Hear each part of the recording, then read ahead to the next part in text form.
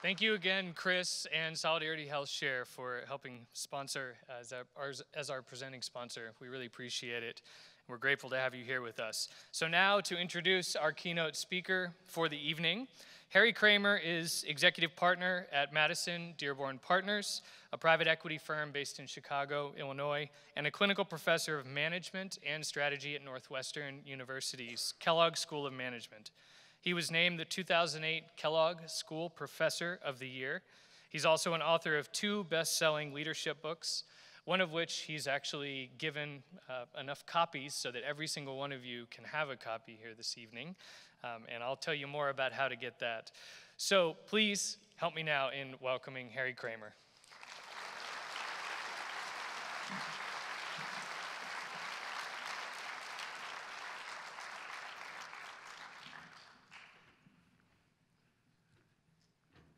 Well, good evening, everybody. Good evening, everybody. It is my honor and privilege to have the opportunity to spend time with you this evening. And the thought really was to talk a little bit about the booklet that is included in all of your packages. And I don't know if folks have had a chance to see it yet, but this whole focus on practicing the presence of God, I found to be pretty remarkable. And this is something that this brother wrote almost 400 years ago. And again, as everybody's busy, taking a little bit of time to think about the concepts that she just mentioned, and that we're all very, very busy. We've all got a tremendous amount of things to do, but literally taking the time to realize our real calling is that in everything we do, every day, every moment, we think about what we do in the presence of God. And I'll give you a couple of examples because we all have our own little journeys, but I've had several things that have happened to me that have really sort of reinforced this. And I'll mention a couple of these to you. So the first thing that happened, and it shows what happens during your life, but many years ago, my uncle was a priest, and he would always get together with us every Friday night to play cards, and my mother would make dinner. And I remember a couple of Sundays in a row, and I think I was 12 or 13 years old at the time, and a couple of those Sundays, at least in my parish in Pennsylvania at the time, the priest, in a very, very nice way, would talk about the fact that we need more priests. We just have a real problem. We just really, truly need more fathers to help lead us. So I kept listening to this, and then when my uncle, Father Francis, came to the house one Friday night, I grabbed him after dinner, and I said, Father Francis, I really need to talk to you. And he said, what's that? And he said, well, I've thought a lot about it, and I've been praying a lot about it, and I've decided that I'm really going to become a priest. And he said, it's fantastic. You got a calling. This is really great. And because I was so close to him, I thought I could be real honest with him. I said, I don't really think I have a calling. In fact, as I thought about it, I don't really think I want to become a priest, but I've thought a lot about it. And being a very simple guy, I figured out the following analysis here. I'm kind of a mathematical guy. We definitely need more priests. We got this real shortage. We need them. And quite frankly, I can tell you this much. If any of my friends become a priest, we're going to have a major problem, okay? And he literally looked at me and said, let's just take a walk. And he said, first of all, he said, I hope one day that you do have a calling. But he said, let me tell you something. He said, I'll be very open with you. He said, I'm very blessed. He said, being able to become a priest has been the best thing that ever happened in my life, and I'm incredibly blessed every day. However, there's a balance in everything. And he said, one of the things that's a balance for me, he said, I end up spending a tremendous amount of my time with the people that actually come to church. And that's fantastic because they really need that. But he said, I often think to myself, what about the people who don't come to church? What about the people that are in factories and companies and in sales roles and everything else? And he said, I really, really wish I could have an opportunity. So he said, here's what I'm going to ask you to do. Whatever you end up doing, if you become a priest, fantastic. If you don't become a priest, I'm expecting you every day of your life, in business meetings, financial meetings, whatever you're doing, to be an example of Christ in everything you do. And he said, a lot of people have this sort of view of, hey, my faith is really important to me, but I'm going to have to separate this a little bit because I'll sort of focus that on the weekend or on Sundays, but, you know, I have to be a little careful during the week. And he said, if this is who you are, and it's really the driver of everything you do in your life, how could you possibly separate it? And so I ended up going to business school. I ended up going to a healthcare company called Baxter Healthcare in Chicago. I started as a junior financial analyst, forgot to leave, and was there for 25 years. And I have to tell you, even when I was the chairman and CEO, and we had 55,000 people around the world, my major focus and the thing that I really felt best about was thinking about my uncle, Father Francis, who died a couple years later, and that everything I did every day, how I treated people, how I thought about things, the example I would set, was really focused on that. And when I ended up leaving Baxter 12 years ago and have the opportunity to come to Northwestern University at Kellogg to teach leadership, I literally think about what can we do to truly be value-based Catholic leaders? And what does that really mean? What does that really entail? And I really do believe we all have to find ways, as busy as we all are, to take a step back and think about that. And again, read that little booklet by Brother Lawrence, because I think his whole focus is so consistent with what the theme of this whole YCP is. Now, what this is going to take, if we're really serious about what my uncle mentioned to me, and we're serious about really living this and being an example, I think what that really requires is for all of us to really focus on being value-based leaders. And it's very interesting because when I talk about leadership with younger people, very often, this happened in one of my classes a couple weeks ago, a young woman came up to me and said, "I really want to be a leader. Harry, I really, really want to be a leader." She was very emphatic about it. But she said, "Harry, I got this little problem right now." And I said, "Well, what's the problem, Elizabeth?" "Well, I don't have anybody reporting to me. You know, I've been asking my boss, could I have a couple people, but I've read your books, I'm all excited, I'm ready to go, but I don't have any reporting to me." And what I had to explain to her, and maybe this is something as leaders you already know, is the following. Leadership has absolutely nothing to do with titles and organizational charts and whether people report to you. Here is a very, very simple model. Leadership has everything to do with the ability to influence people, to do things they may not want to do. And the only way I know how to influence people is you have to be able to relate to people. So if I can relate to you, maybe I can influence you and I can lead you, right? So this whole idea, I've got to wait for something. We don't have to wait for anything at all. We have to step up and think about the things that Brother Lawrence talks about, things that Jesus has taught us, and we just need to get rolling. We don't have anything to wait for. Now, when I think about this and I meet with groups and talk to folks around the world, it's always interesting to me that very often senior leaders will say to me, "Harry, I really wish we had more leaders.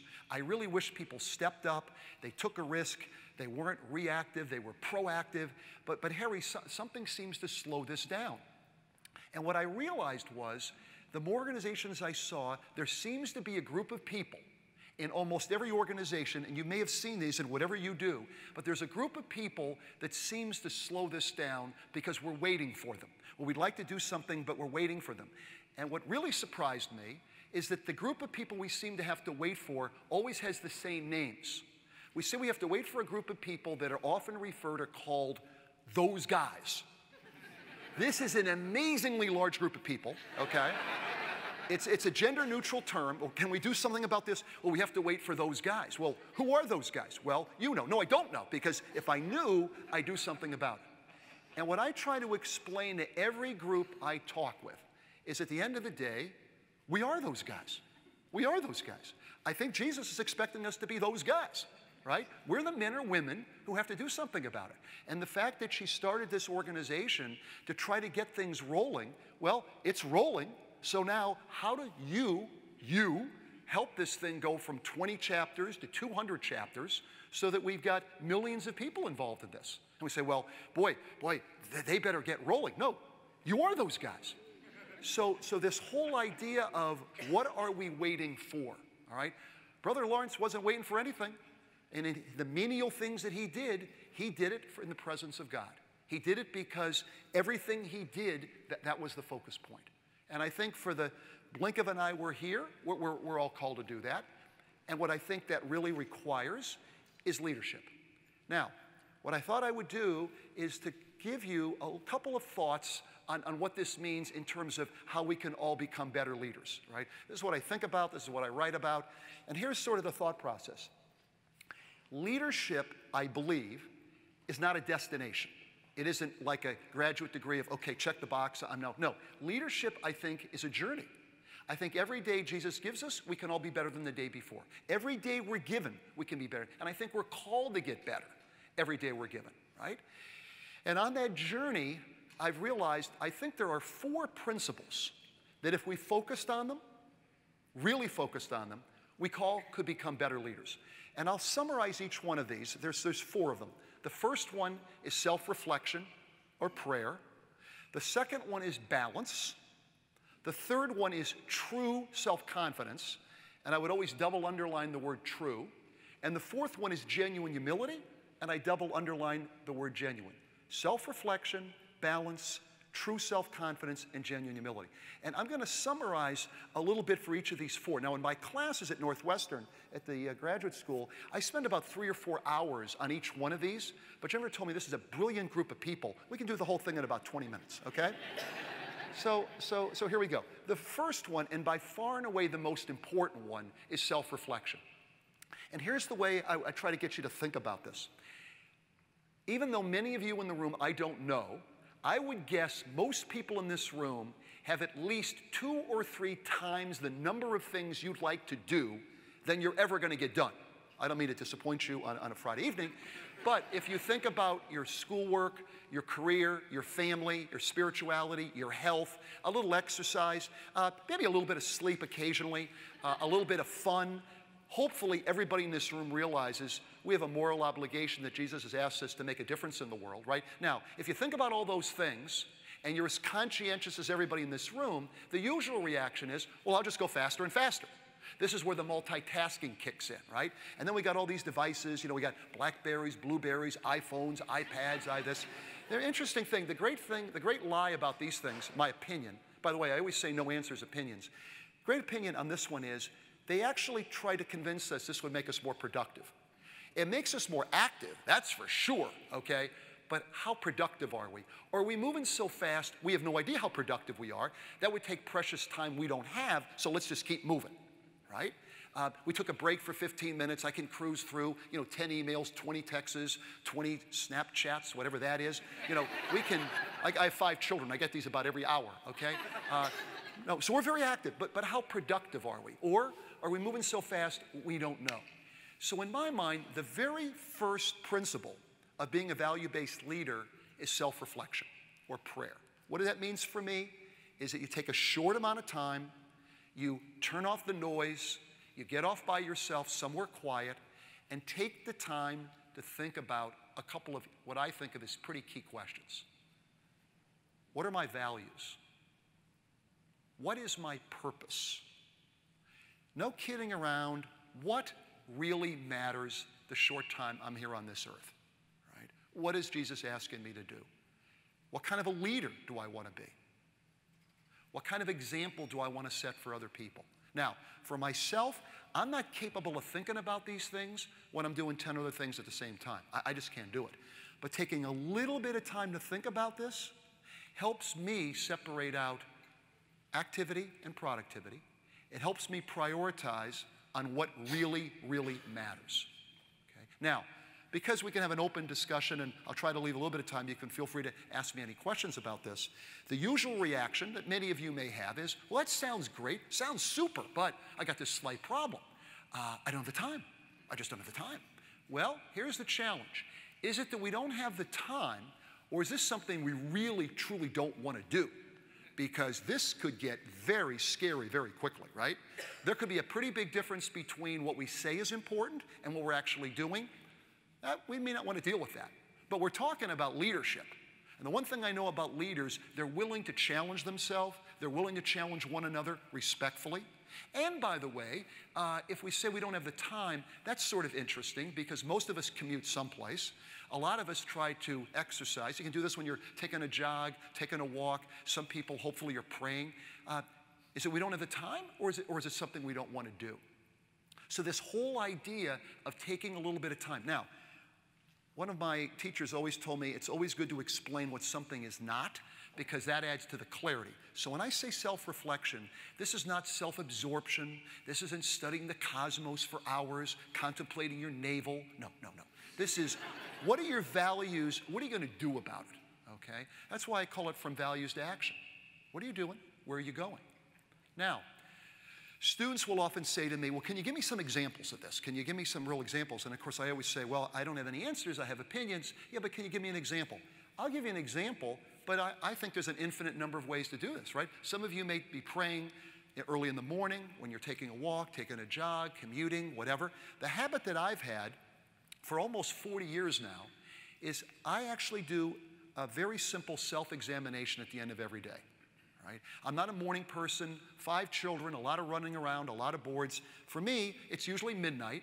I'm a kind of a late night person. But I will take 15 minutes at the end of every night and go through a personal self-examination. Right? You'll concoct your own. Mine is sort of based on Ignatius of Loyola. But mine sort of goes like this. What did I say I was going to do today? What did I actually do? What am I proud of? What am I not proud of? How did I lead people? How did I follow people? If I lived today over again, what would I have done differently? And then the last one for me is if I have tomorrow, realizing sooner or later I won't, but if I do have tomorrow, based on what I learned today, how will I operate differently on everything that Jesus would have asked me to do? As a father, as a spouse, as a leader, as a follower, it just puts everything into perspective. Puts everything into perspective. And students will say, well, do you do this every day? No, I do it every day. If we're at a party tonight till midnight, I sort of assume 99% of you will probably brush your teeth before you go to bed because you got in that habit. This is a habit I got into 40 years ago, right? And some will say, well, do you have to write it down? I don't know if you have to write it down. I do, because if I don't write it down, am I self-reflecting or am I just daydreaming? Particularly if I've had a glass of wine. I'm not sure, okay? So that ability to put this all together.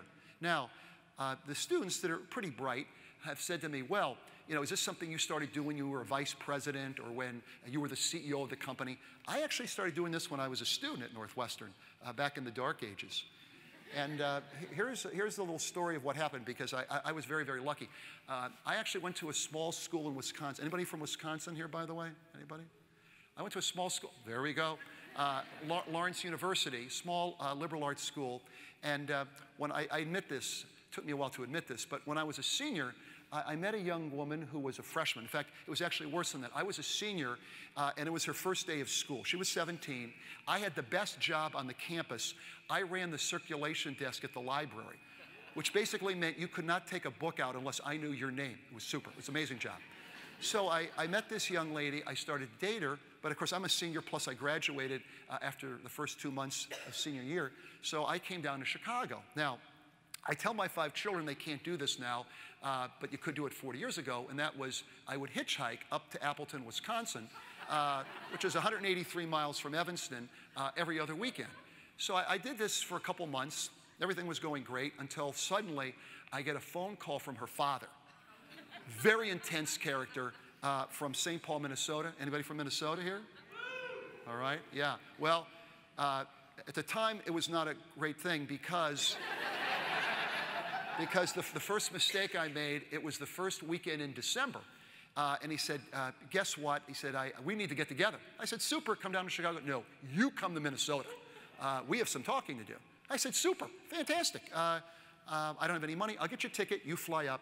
So the first problem was it was the first weekend in December. Now, Minnesota, first weekend in December, we're talking 20 below zero. It's snowing, crazy. I get off the plane, and I said, hey, Tom, you know, it's nice to meet you. He's very serious. I said, I know you've been spending a lot of time with my daughter. He said, we got to talk about this. I said, super. Are we going to a football game, Viking? What are we doing? No. I got a plan for us this weekend. I said, super. What are we going to do? He said, we're going to go on a retreat together. And I said, what's a retreat? What do you have in mind? I was very quiet, and he goes, well, he said, it's a retreat, and I've been doing this for a number of years. He said, you're coming with me. I said, okay. Now he said, there's one thing I should tell you before we start, and this is what sort of annoyed me. I said, what's that? He goes, it's a silent retreat. And I said, well, I thought we were going to spend some time. No, you're going to spend some time with the Lord, okay? And, you know, my uncle was a pretty good guy, but he was not quite this intense. So I said, what do you mean silent? He said, if you can't shut up for 3 minutes, you will not be talking for the next 3 days. All right? And at that point, I had to ask myself the obvious question, how much do I like this guy's daughter? Okay? Because being a finance guy, I realized I could be back in Chicago in 45 minutes, but being a finance guy, sunk cost, I'm already there. I think they taught me this in the textbook, I should at least figure this out, right? So I went on this. I just show hands. How many of you guys have been on a silent retreat? What does that look like? Oh, perfect. Okay, you guys know more about this than I do. So it was run by the Jesuits up in St. Paul. Very intense group of guys, okay, very intense. And there was no talking at all. In fact, it was really interesting. Of course, they talked. They were the ones who did the talking. That was another interesting piece of this. So every 3 hours, the bell would ring, and you'd run to the chapel. I had 65 guys. They were all men on this one. I'd run to the chapel, and then they would give you things to think about. You know, what does Jesus expect of you to do? How are you living your life? You know, what are your values? Pretty intense. And then once in a while, they just give you things to contemplate. So the one that I always remember now, this was 40 years ago, he said, you're flying home. Wherever you're flying back home from, plane crashes. That's it. What would you have liked to have said to your spouse, your family, whatever? Now, if you did this here for 15 minutes, you think, well, I got all day. I'm getting emotionally wound up about this. I'm not even on an airplane, okay? And they have exercises. So at the very end, they said, at the very closing, after 3 days of not talking at all, they said, this shouldn't be a one-time exercise. You should spend 15, 20 minutes a day doing a self-examination. So I thought, hey, I'll do this for a week or two. Well, I've done this every day for 40 years. Now, the end of the story, which students at Northwestern are really trying to figure out, you know, what's the story here with this character? The end of the story is I married his daughter, and now for the last 39 consecutive years, wherever I am in the world, and I'm usually out of the country at least a week a month, but for the last 39 years in a row, the first weekend in December, this year it's the 5th through the 8th, I fly to Minnesota, and I go on this 3-day retreat with my father-in-law, all right? And I got to tell you, it has an enormous impact, because in any of your roles now, in any of your jobs, whatever you're doing, no matter what you're doing, we have sort of a little plan of what we're doing over the next year or so, and then we got our day-to-day operational check-in, how are we doing?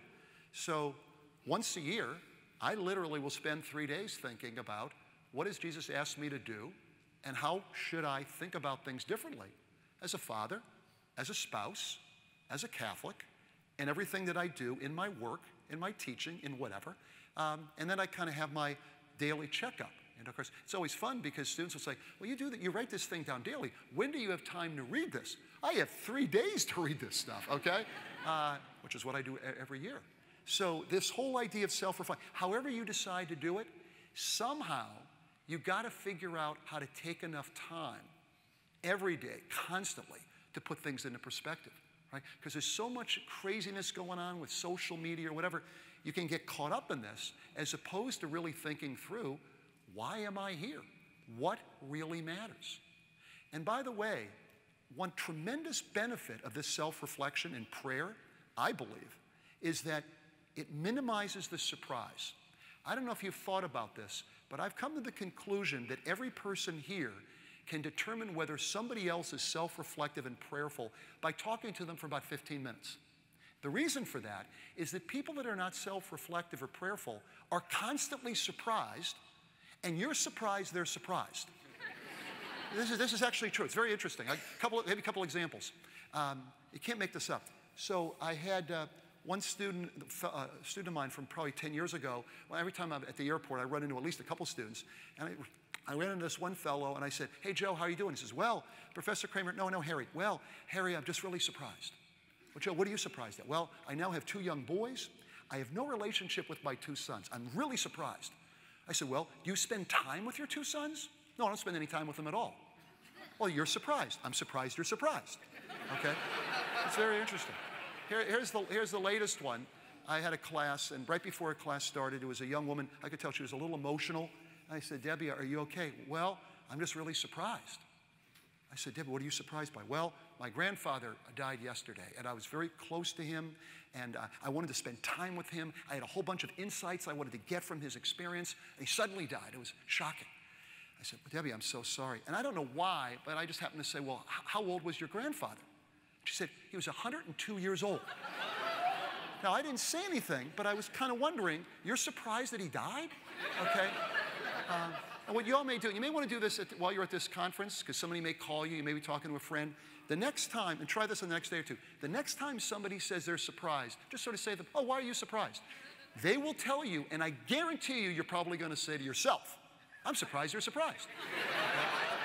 Try it. It's fascinating. So, self-reflection. This is huge. This is huge. The second one is balance. Now, the way this balanced one works is interesting. We could talk about any topic today. We could talk about the situation in North Korea. We could talk about the Middle East. We could talk about immigration. You name the topic. And amazing to me, many, many people have very strong opinions, very strong opinions. The problem I realize is that many people with strong opinions have virtually no understanding of perspectives other than their own. They know theirs, but they have no understanding of other perspectives. And the second principle, in my mind, for leadership, to being a strong leader, is these are people, hopefully there's a lot in the room, that have a balanced perspective. What does that mean? You literally take the time to understand all sides of the story. And by the way, I slow down to say all sides because the mistake I made when I first started teaching was I said, the value-based leader takes the time to understand the other side. And one of these very bright students said, does that mean there's only two sides? There's multiple sides to the story, right? Or I always love to quote St. Francis. I do this every day. His whole comment of what a real value-based person does is you seek to understand before you're understood. You seek to understand before you're understood.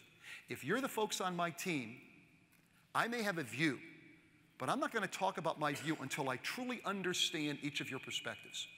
And by the way you can kind of train yourself to this, if I'm having a discussion with you, I try to never say, well, I don't understand where you're coming from, because I actually think that's ignorant. If I take the time, I can understand. Then I'll decide, do I agree or disagree, right? But I really, truly want to know what people think, right? Why? If I'm having a discussion with you, I think there's three reasons. And assuming we're having a debate and the discussion is on this topic, you know, do we go east or west, all right? And I actually think the answer is east. You think it's west. Well, I really want to understand why you think it's west. Why? First of all, I think a value-based person, I care enough about you, I really want to respect your view. Second, I want to understand why you think it's west, because if I really, truly seek to understand, if west makes more sense than east, I'm just going to say, hey, forget about east, we're going to go west. Because as a value-based leader, I have absolutely no need to be right. I'm fanatically focused on trying to do the right thing. And the third reason is, if I think it's east and you think it's west, I seek to understand, I really understand, and I decide, you know what, based on my views, based on my faith, whatever, I still think the answer is east. Because I took the time I did to understand your perspective. I actually think you'll take the time to understand my perspective, and I could actually convince you that my way of thinking is right, okay? So this ability to look at things in a balanced way, I think is huge. I think it's huge. Now, this balance piece and self-reflection, if you really think about these two, it really helps an awful lot. And interestingly enough, this balance impacts almost everything you do in your life. And there's an expression that often people hear, maybe show of hands, it doesn't matter where I am, when I ask questions, how many people have heard of this? It's a big topic. How many of you have heard of this topic called work-life balance? Well, show of hands. Yeah, maybe it's my mathematical training, but I always find this to be one of the bizarrest expressions, all right? And here's why. I'm going to say it out loud. When I do, say it to yourself silently as I say it slowly out loud. Work-life balance. Now, maybe I'm misreading something, but it sounds like you're either working or you're living, okay? I'd say it's very confusing. So about 30 years ago, I stopped talking about work-life balance. To me, it's all about life balance. And what are the important things in your life, right? We're all racing around. But are you spending enough time constantly with the Lord? Are you spending time with your family? Are you spending time with people that really matter, that are encouraging and helping your faith, all right? Or are we doing a lot of things that maybe we don't need to be doing, either as much of or at all? And the reason these two go together, and maybe you've seen this in your careers already as young professionals, it's very, very interesting. I get asked almost every day by somebody, you know, Harry, I'm having trouble balancing things. I'm really having trouble balancing things. My observation is the great majority of people that are having trouble balancing their lives have not been self-reflective enough to figure out what they're trying to balance. right? If you haven't figured out what really is important, well then, how could you possibly balance it, right? So understanding what really matters to you really, really matters. And this whole idea of a surprise becomes very, very important because I'm realizing there's an amazing number of people that are doing things, even intelligent people, they don't even realize what they're doing and why. And I'll give you an example. I had a very, very senior executive I worked with who came into my office one day and he said, Harry, I really need to talk to you. I'm having trouble with my marriage, my 3 children. Harry, I'd really like to talk to you. I said, well, I have no answers. I just have opinions. No, but you have 5 children. I know you're a strong Catholic. I just like to talk to you. I said, well, happy to talk to you. I'll tell you what, tomorrow's Saturday. Why don't you come on over to the house and we can chat about it in the backyard. Well, tomorrow, it won't work tomorrow because tomorrow I'm golfing. I said, okay, well, hey, Sunday after Mass, do you want to get, well, I'm golfing on Sunday. All right? Now, being the math guy that I am, I'm thinking it takes 5 hours to do. You're doing it twice, that's 10 hours. Now, you're surprised you got a problem. Now, by the way, here's how open I try to be. If golfing for you is more important than your spouse or your kids, well then you won't be surprised. But I'm actually surprised you're surprised, okay? And I can give you a million examples of this. You know, when people say, I wish I had more time, well, we've all got the same amount of time. We've all got the same amount of time. In fact, I tease students all the time. How many people study math here? Any math folks in the room? Thank you. Many don't admit it, so I appreciate that. That's great. As math people, we have favorite numbers, all right? Favorite numbers. My all-time favorite number, I think about this number every day, is 168. It's an amazingly important number. It turns out about 1 out of 10 people know the answer to this. I'll ask for a volunteer in a minute, but something happened to me a couple weeks ago. I want to make sure we don't embarrass anybody. One guy raised his hand at one of these sessions a couple weeks ago, and he said, I know the answer. I said, what is it? He said, 168. He said, it's a prime number. It ends in an 8, for goodness sake, okay? It is not. I mean, that really hurts your soul to hear this, okay? No, it's not a prime number. Volunteer, somebody. Yes, sir. Hours in a week, yes. The number of hours in a week. And it's very interesting, about 1 out of 10 people, but if I say to somebody, this young woman, how hard are you working this week? She says, this week, I'm working 24/7. What, can they not multiply? I mean, carry the 2, it's always 168, most of the time, right? All right? So everybody in this room has 168 hours, all right? And what I think you have to do is, when somebody says to me, well, Harry, I'd like to do it, I don't have the time, in a very respectful way, I usually say, oh, you have the time. You got 168 hours. Now, if it's not a priority for you, that's okay. That's okay. But where are you spending time? And if there are things that you would really like to do, if you'd like to spend more time on helping grow this organization, I don't know if I got the time. Well, here's a couple thoughts. You know, every time you golf, that's 5 hours, all right? One of the things that Julie told me, because I get most of my ideas from Julie, who not only went to college, but then we both went to school together as well, business school.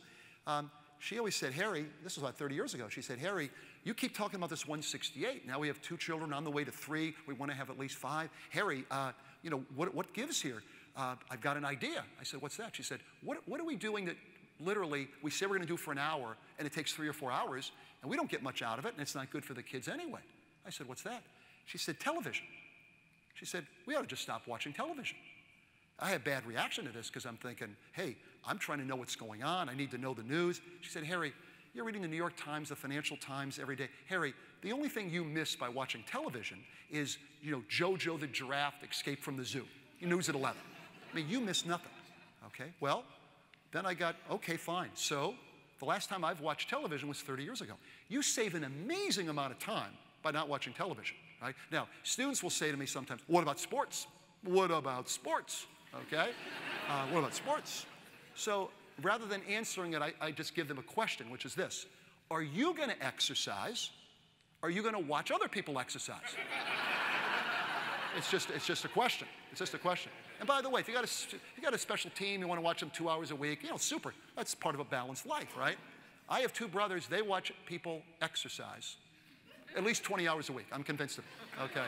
All day Saturday, all day Sunday. But because I love my brothers, and by the way, you're going to manage your 168 different than you, different than me. There's no final conclusion, right? Everybody has to do it their own. But I said, Steve, as long as you're happy, that's okay, no problem. Steve made the mistake of saying, well, I'm not happy. I'm not happy. I said, why are you not happy? I'll tell you why I'm not happy. That guy's batting .210. They're paying him $35 million a year. And he said, I don't understand how they're paying him $35 million a year. Well, as the economist in the family, I explained it to him. How? Because you're watching him. You know, you're drinking Miller Lite, eating potato chips, they can pay the guy $35 million, okay? Now, whether you decide to watch television or not, whether you decide to golf or not, that's fine. But you got to just think through, what are you going to do, what are you not going to do, right? And this 168, I have to tell you, really drives my children crazy. It really does. I have to say, there's pros and cons with this, because when my children were just like 13, 14, and they said, hey, Dad, we'd really like to go to Mass with you, but I just don't have the time. I said, well, tell me, do you really believe in Jesus? Do you really believe in the Catholic? Oh, Harry, no, I believe that, truly, but I just don't have the time. I said, all right, well, take out your calculator, okay? What is 1 hour divided by 168? I think it's like 0.89 of 1%. Now, if something's important to you and you can't spend even 1% of your time, we have a little bit of a problem, okay? So what's important, what isn't? What's your life balance? What are you going to do, what are you not going to do, all right? How important is this stuff? Self-reflection, balance. The third one is true self-confidence. Now, leaders, executive students will always say, what's the true thing? I mean, you're either self-confident or not. Well, no show of hands, but many of us have worked for people who can act very self-confident, who have no self-confidence at all. You've run into these people. This is the macho, do what I told you to do, I've never made a mistake crowd. No, no, no. I'm talking about true self-confidence. And people, you can think about this one, you can jot it down, take a nice walk outside. Do you have true self-confidence? And I've come up with 2 questions, if you want to get serious about this sometime, to decide, do you have true self-confidence? Here you go. First question. Whatever your role, whatever you do, whatever your education, have you yet reached a point in your life where you're comfortable to say, I don't know?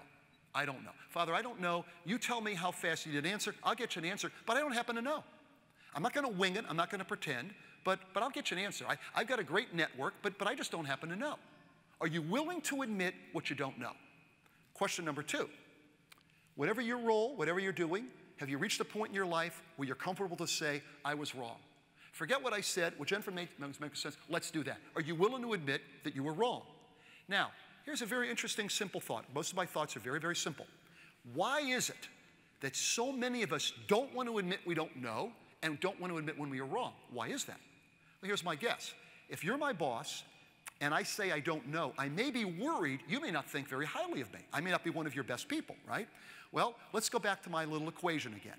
If leadership is about the ability to influence people, and the way you influence people is you relate to people, interestingly enough, it's been shown, most people do not relate well to people who know everything. Most people don't relate well to people that never make a mistake. How do you relate to these people? They're not even human, right?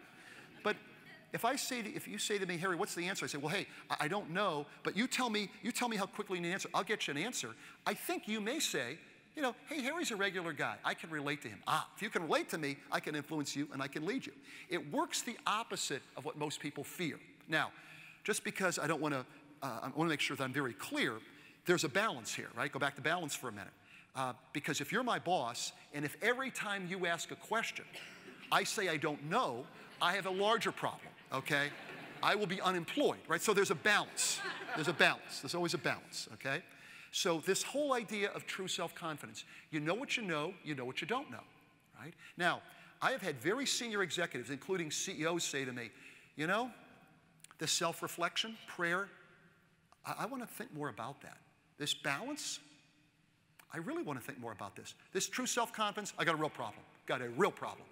I said, well, Sam, what's the problem? Well, he said, Harry, I got 800 people working for me. There is no way I want them to know what I don't know. I keep my cards very close to the vest. I am not going to divulge what I don't know to these people. What do you think of that? Of course, I'm the guy who's got to explain to this guy, they already know what you don't know. Right? No show of hands, but how many people in this room have worked for somebody that you could write a book on what they don't know? I could write some pretty big books, okay? But at the end of the day, you might as well admit, because that actually attracts people to you, because you're being human. You're being human, right? So that ability to openly do that. And by the way, I always try to give you guys a little bit of practical advice. This is one that my boss told me one time, which I think is really valuable. as all of you are thinking about your career and you're trying to really think about your whole career and doing it in the presence of God, it's very, very interesting that some people would say, unless you know everything else about the next job, hard to get promoted unless you know everything about that next job. And I had a boss who said to me, you know, Harry, any job you're ever in today or will ever be in the future, there's really only two things you ever have to know. And I said, Mr. Graham, what is it? He said, you only know two things. The first thing you have to know is what are your God-given skill sets? What are the talents he's given you? That's the first thing you have to know. The other thing you have to know is who knows what you don't know. I said, Mr. Graham, this is going to work out great. I got like 40 guys who know what I don't know. I keep them very close. Right? So when you're starting off in your career, there's a lot of discussion about how much you know. But after 7, 10 years, it's all about really almost two things. Do you know who knows what you don't know? And do they want to work with you? And if that's true, you're going to do really well. Right? This sounds like a humility thing, but there were many, many other people at Baxter that were a lot brighter than I was. I only had two really good things going for me. I really knew who the really good people were, and I got to the point they all wanted to work for me. You're going to do incredibly well. It's like building a team. Self-reflection, balance, true self-confidence, final, genuine humility. So I never say self-confidence without true. I never say humility without genuine, okay? Now, one of these very bright students in the first class said to me when we talked about genuine humility, they said, well, how do you know if you have genuine humility? And if you think you have it, do you really have it? There's a great question. So I had to develop another question. So I'll give you guys the question that I ask people all around the world, different skill sets, junior people, CEOs, anywhere in between. Here's the question. It's a perfect question, I think. Whatever you've accomplished so far in your schoolwork, in your careers, whatever you've done so far, how did you get to where you are so far? How did you get to where you are so far? Very interesting. Having done this now hundreds of times, it amazes me. I almost always get the same top two responses. Harry, how did I get to where I am? Well, I worked very hard. I worked very, very hard, and I have certain skill sets, okay? And the combination of working hard and skill sets, that's how I got to where I am. Now, if I personally think about this quickly, okay, I could say, I worked pretty hard. I have several skill sets, okay? But now that we're all self-reflective and prayerful, maybe there's a couple other things that come to mind, right? And I'll break it up into really two groups, right? In my mind, if somebody doesn't have a strong Catholic Christian faith, but you were at least self-reflective, you could say, well, how about luck? How about timing? How about having great team members? How about mentors? Okay? But I think the easiest one for me is to realize, wait a minute, that's very simple. These are all the talents that Jesus gave me. All right? All I'm trying to do is use the talents I was given. It's not about me. Okay? It's not about me. It's all about him. So, you know, I will never, ever forget that. Now, whether somebody gets that yet or not, but they realize it goes way beyond if you happen to be bright or not, the way I always describe it is, as a value-based leader, you never forget where you came from. You keep things in perspective. At Baxter, we always used to say, you don't read your own press clippings. It's a little story about yourself, putting it in a book, but who knows, it may not even be true. We got this false news thing floating around I don't even know anymore, okay? And then the last one, and you guys, some of you guys are young enough, but the more experienced people will tell you this, I really do believe that the higher up somebody goes in an organization, whatever your field, the higher up you go, I highly recommend you to make sure you surround yourself with people who knew you before you became a big shot. Because on the way to becoming a big shot, there are people, I guarantee you, that are going to start to say, oh, Harry, you're amazing, you're remarkable. And the problem is, you could actually start to believe it, okay? And if you forget it's all a gift from him, you can get yourself pretty lost. And it's funny, I always think to myself, if you look over here, if you look at that doorway, okay, I don't know how many of you have experienced it, but if you look at the size of that doorway, I literally know people who physically could not get their head through that door, okay? I couldn't. And you say to yourself, hey, we played a little basketball, had a couple of beers. What happened to these people? Well, very simple. They actually believe it's all about them. If you believe it's all about you and you forget about what Jesus has given us, you got a real problem. Not only spiritually, but from a business standpoint, go back one more time to the equation. if leadership is about the ability to influence people, and the way you influence people is you relate to people, it turns out most people do not relate well to egomaniacs. They just don't, right? So that realization that every single person on this earth matters and is important. And the reason I say genuine, and some of you folks have seen this in your careers already, there are people who will say everybody's important, but then you watch how they treat people, and it's like a caste system. Okay, well, I don't talk to those people anymore. I'm up here. As opposed to every single person matters. And the example I use in class on this one, I spend half my time teaching and half my time, I'm an investor in healthcare companies, and we have an office on the 46th floor in Chicago in one of the big buildings. And it's very, very interesting if I'm working late on something. We're doing an initial public offering or buying or selling a company, and we're there late. At least in my building, I always know when it's exactly 10 o'clock. Because my office is right next to the elevator, and exactly at 10 o'clock, these three women get off the elevator on the 46th floor. It's the cleaning crew, right? These three women. Now, I always say hello to them. I don't speak Polish. They don't speak English. I thank them for coming by. I show them pictures of my 5 kids. And I don't take more than 10 minutes, probably. But in 10 minutes, I can empty out the trash baskets in 7 or 8 of the offices with them. And I always remember, every time I do it, almost in a prayer, I think to myself, you know what? If it wasn't for the blessings I've had, I could very easily be part of the cleaning crew, right? And I'm going to thank them for everything that they're doing. And I always tell the students, it's a tremendous win-win, because I think it's the right thing that Jesus would want us to do. And at the same time, just from a practical business standpoint, it's exactly what you'd want to do to build a team, because people really relate to you. And of course, Julie always teases me when I come home late at night, because I've always got a collection of these Polish cakes and cookies and all this stuff. These are like my buddies, okay? So that ability to realize it's a journey. It's a journey. I can always get better. You know, I don't separate out this from my life, because it is my life. And I think Brother Lawrence summarizes it so incredibly well. I've already read that booklet twice already. And this whole concept of, on my journey, can I become more self-reflective? Can I become more balanced? Can I develop true self-confidence and genuine humility? And if I can do those things, I can do a much better job of leading myself. And if I can lead myself, I can really lead others, okay? So that is that's the short version of my 30-hour class, okay? So coming back, this self-reflection piece, I think, is exactly in line with what I think Brother Lawrence is asking us to do. We're not separating anything out. We're not waiting for anything. And at the end of the day, we're going to do what we need to do and what he's called us to do each and every moment of every day. Now, I'd be more than happy if we have a couple minutes, more than happy to take a couple questions. Be more than happy to. Yeah, on anything, maybe your name and where you're from.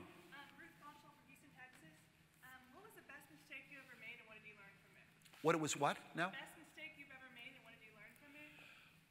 Wow. The question was, what was the biggest mistake? Yeah, or best, yeah. Best mistake. Well, there's been a couple thousand of them.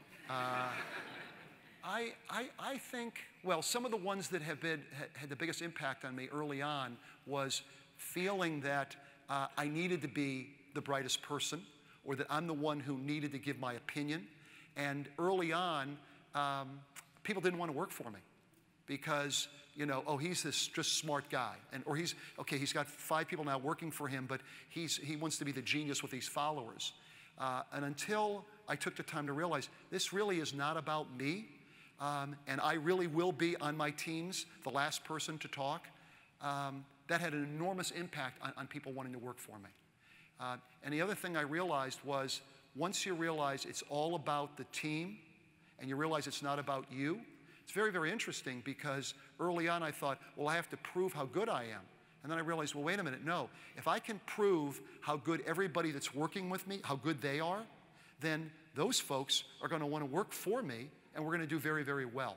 So in my mind, an awful lot of it is the St. Francis, seek to understand before. That's why I reinforce that on myself every day. Every day. What else? Yes, what's your name? Where are you from? Hi, I'm Kelly. I'm from New Orleans. Kelly from New Orleans. Yes. How many other people are from New Orleans? All right, okay.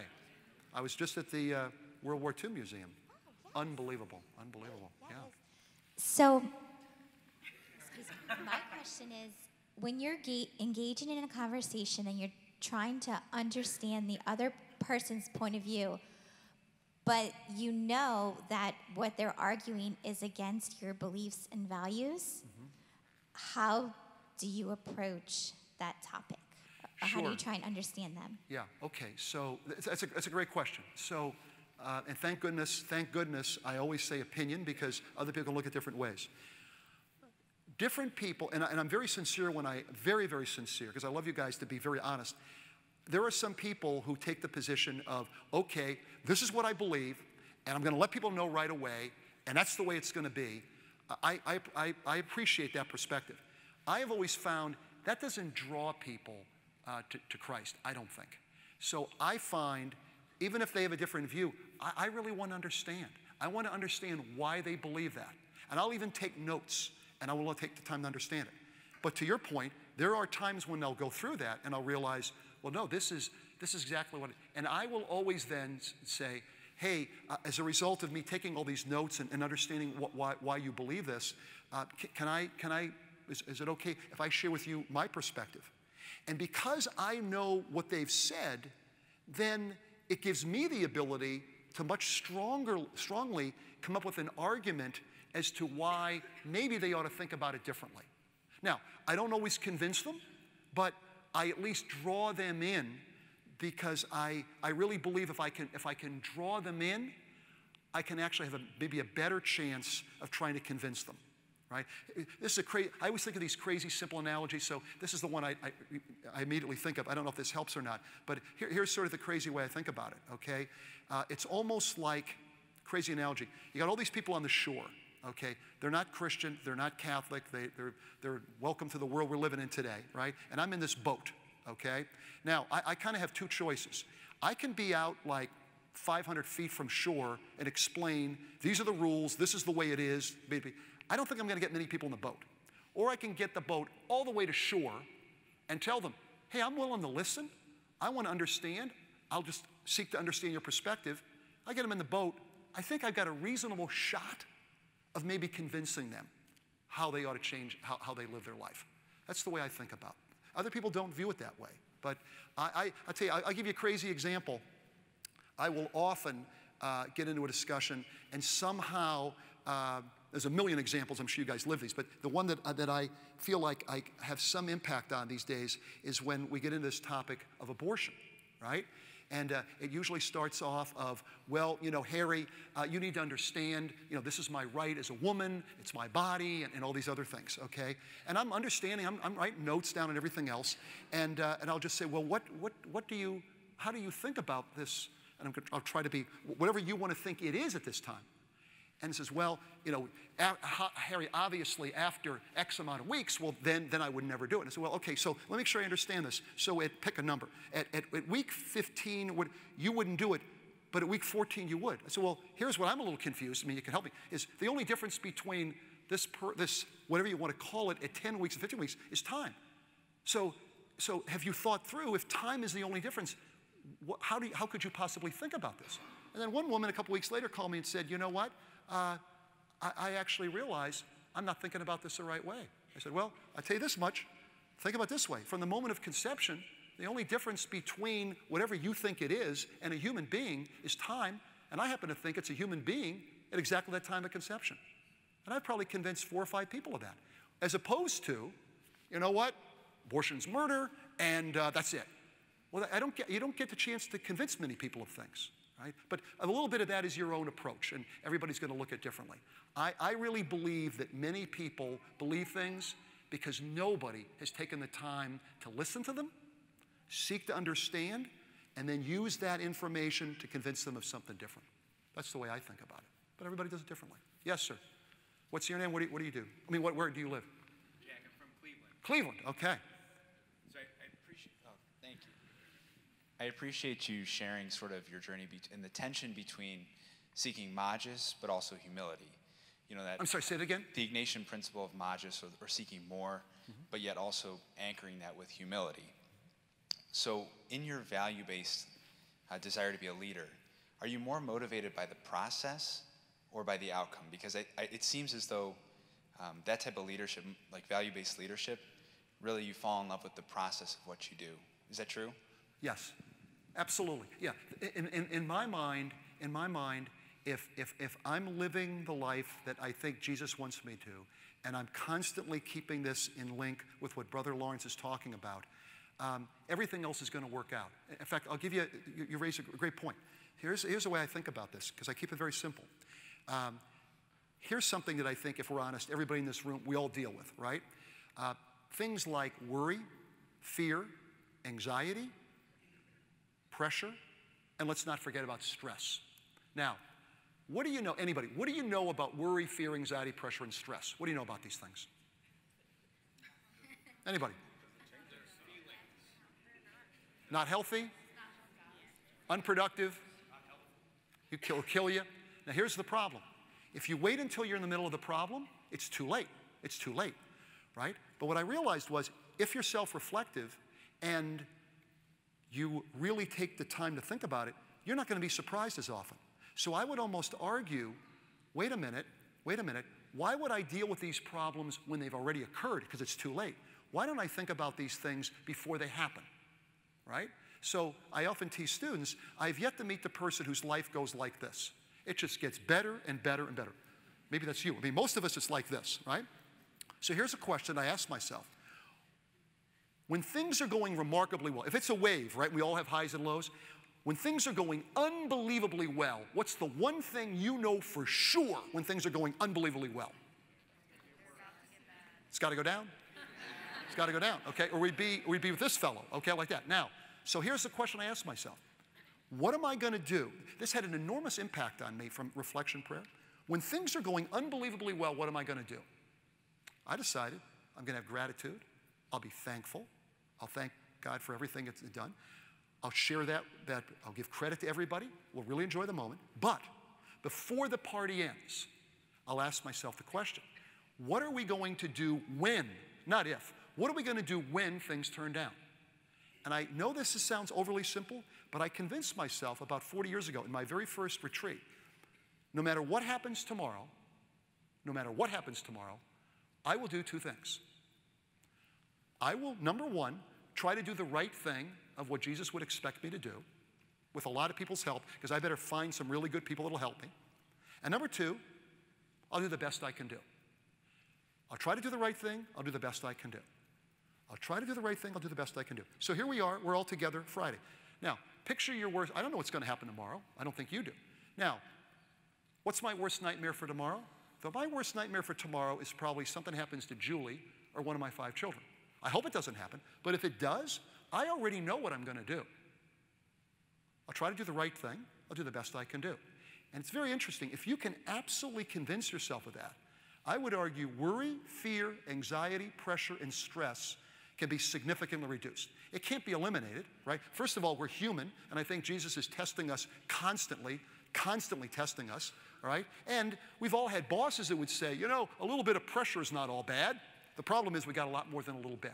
So that ability to put things into perspective has an enormous impact, because we're all going to go through highs and lows.